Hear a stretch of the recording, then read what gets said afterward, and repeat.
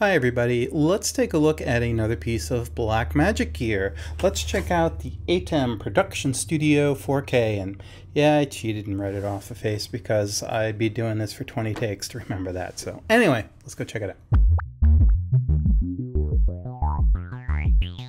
Okay, so in a video that's only a couple minutes long, I can't go through every feature of this unit.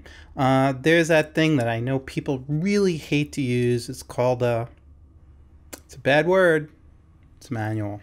Yes, you're going to have to take a quick look through the manual. Highly recommended if you really want to get the most out of this unit.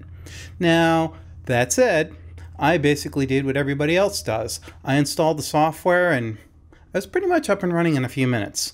So let me go over the highlights of that.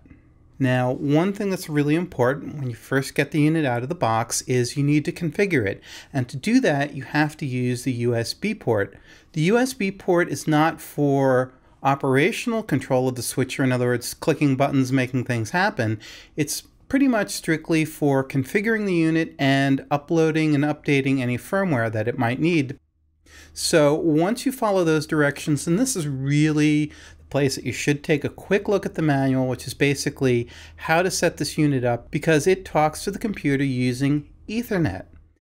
Now, it was designed that way because they were thinking about big facility. You've got the boxes put in one place, you've got control units in another, everything's in separate rooms.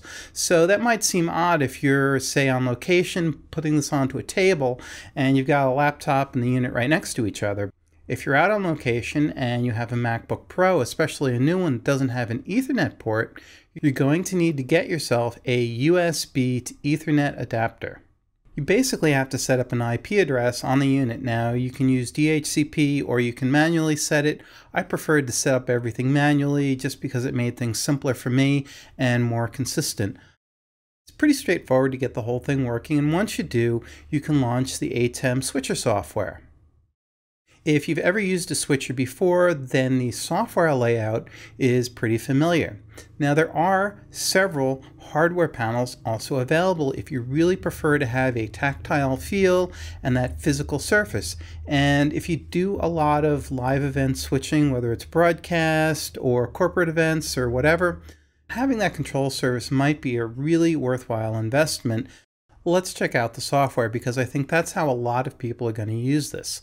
There are a couple of keystrokes you want to know. One is spacebar, that gives you cut, and enter gives you transition. So if you want to do fly on, fly off, picture-in-picture effects and that sort of stuff, you're going to have to go to one of the higher ME models of the ATEM switchers.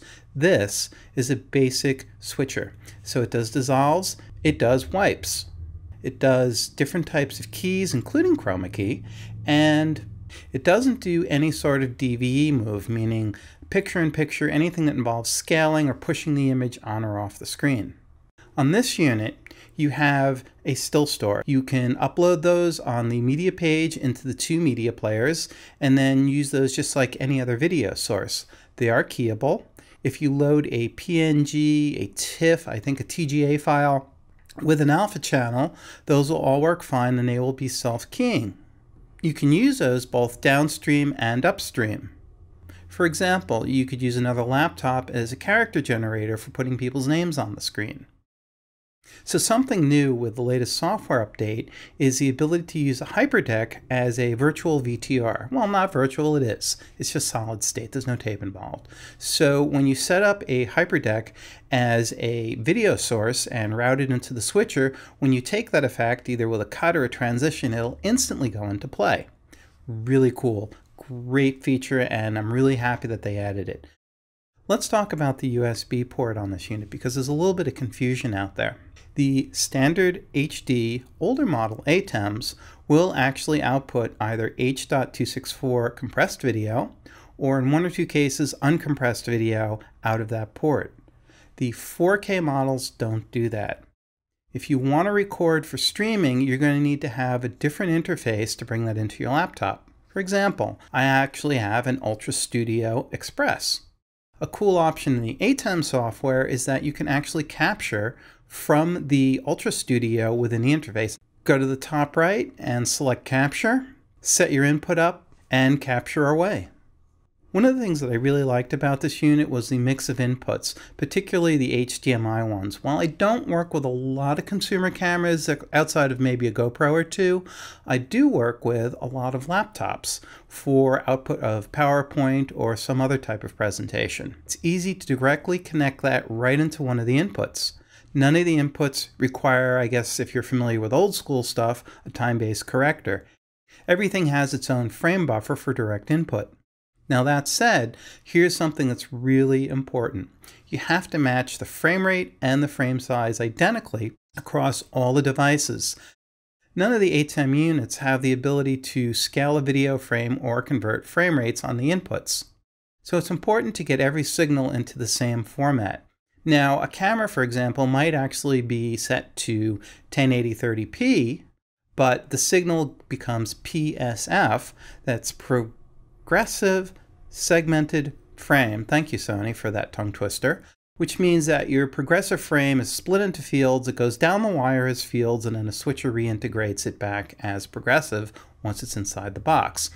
So there are ways of getting progressive into the switcher simply by using an interlace signal as a transport stream. You're not actually interlacing the image itself.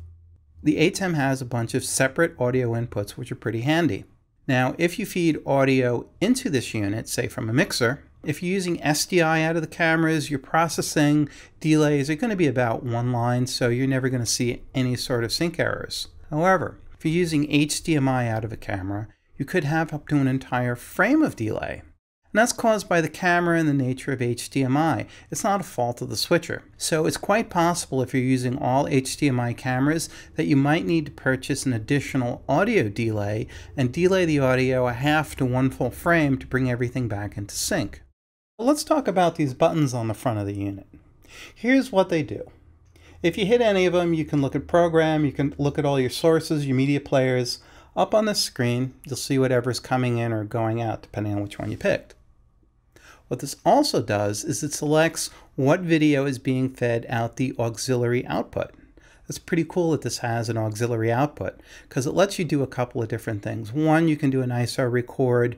Two, if you wanted to do something really down and dirty, bare bones, you could use the auxiliary output really actually as your program and do direct cuts between cameras on the front. Now you can only do cuts only, and the unit really wasn't intended to be used as a switcher this way, but for certain things it may get the job done, so it's a nice option to have available.